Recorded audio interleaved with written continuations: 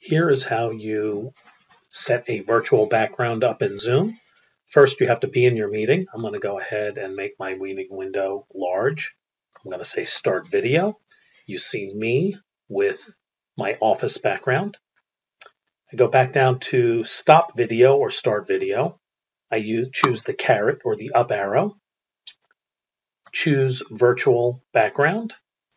And you can choose from any of these virtual backgrounds, or you can go to the plus sign, which basically brings you into an Explorer window. Here I'm going to either choose Add Image or Add Video.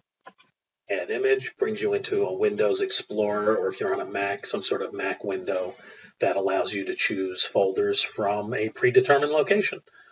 In this case, on my PC, it's in my Pictures folder.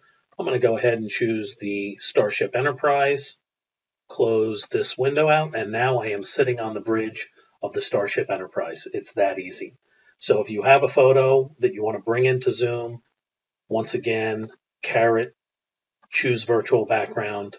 You can choose from your stock photos or any previous ones that you already had loaded, or go to the plus sign and do it that way. Good luck.